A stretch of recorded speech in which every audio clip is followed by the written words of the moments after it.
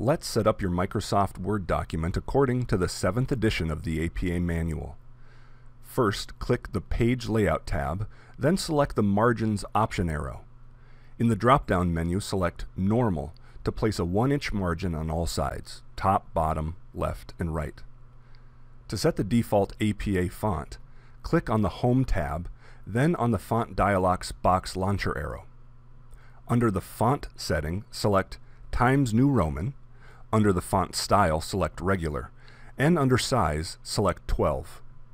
The 7th edition of the APA manual allows a short list of additional fonts, including Calibri size 11, Arial size 11, Lucida size 10, and Georgia size 11. While it is acceptable to use those fonts and those sizes, it is our recommendation to use Times New Roman size 12 for all of your assignments, as it will keep the consistency for your papers and for your instructor's sake. Finally, be sure to click the default setting in the bottom left of the dialog box. Next, click on the Insert tab, then select the Page Number option arrow. In the drop-down menu, select the first option, Top of Page, then the third option, Plain Number 3. This will add page numbers to the upper right corner of your paper. For the 7th edition of the APA manual, the page number is the only information that goes in the header. To exit the page header area, double-click on the word Header or double-click anywhere in the body of the document. Next, use the Enter key to move your cursor down the page until it is about at the number 2 on the vertical margin or about 1/3 down the page. Now click on the Home tab and go to the Line Spacing tool. Click on the Options arrow and select 2.0 or double spacing from the drop-down menu. Click on Options arrow again, and this time click Remove Space After Paragraph if that's one of the options. Next, in the Alignment tool section, select Center Alignment, and in the Font tool section, select the B for bold. Now type the full title of your paper using regular title case capitalization, which means you capitalize all words except prepositions and articles fewer than 5 letters. Hit the Enter key twice to add 2 double-spaced lines, then type your name. Hit Enter again and type the name of your specific academic program, followed by a comma, and then the name of your institution, which for us is Point Loma Nazarene University. Hit Enter again, and on this line add your course, which would include the prefix, the number, and the name of the course. For the next line, add your instructor's name.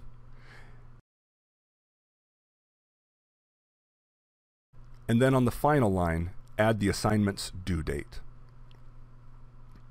Now click the Insert tab and select Page Break to insert a page break.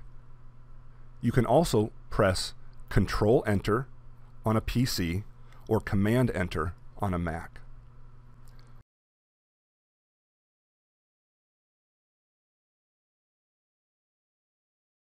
The page number should automatically be added to this second page, so we can move directly to the body of your paper.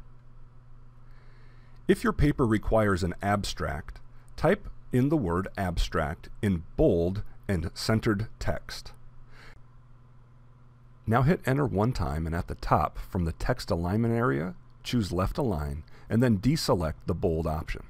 In APA, an abstract paragraph is not indented. It is 150 to 250 words, and it provides a concise summary of your entire paper. For many, or maybe for most assignments and papers that you submit, an abstract will not be required. But make sure you check with your individual instructor about her or about his preference. After the abstract is complete, click on the Insert tab and select Page Break again. Just a reminder, you may also push Control-Enter on a PC or Command-Enter on a Mac. And now you're ready for the first page of the body of your paper. Click on the Home tab and select Center Alignment, and also select Bold. Type in the full title of your paper again. be sure to use title case. Again, that is where you capitalize all major words of your title. Hit Enter one time to double space, then return to the Home tab. Deselect the bold option, then select Left Alignment to type the body of your paper. To indent your paragraph, hit the Tab key one time. When typing in the text of your paper, do not hit the Return or Enter key at the end of a line. Instead, allow the computer to conduct word wrapping. The computer will automatically wrap lines according to the margins and the line spacing you have set, and it is not necessary to hit Enter or Return until you want to start a new paragraph. At the end of a paragraph, hit Enter one time to double space, then hit Tab one time to indent. For some, you may find that the computer will automatically indent for you. Now begin typing your next paragraph. Anytime that you use a source in your paper, you must provide an in-text citation to that source, which in APA consists of the author's last name and the year of publication inside of parentheses. If the source you're using doesn't identify an author, use the first several words of the source's title. When finished typing the body of your paper, click on the Insert tab and select Page Break. Again, this will insert a new page of your document for your list of references, which must go on a page by themselves after the body of your paper. Next, go to the Home ribbon and click on both the Bold option and the Center Alignment tool. Return to your document and type in the word References in the center top of your page. Then hit Enter one time.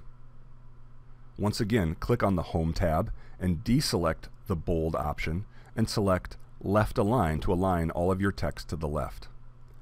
Now type in the information for each source, beginning with the author's last name, followed by a comma, then the initial of the author's first name, followed by a period.